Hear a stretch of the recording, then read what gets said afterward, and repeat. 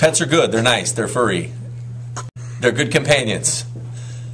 The idea about naming all of them after Star Wars characters. Oh, I think that's another excellent name. Because then you can get real creative. You know, you can call your dog. There's lots of names. Darth Maul. I don't know if that'd be a very good name.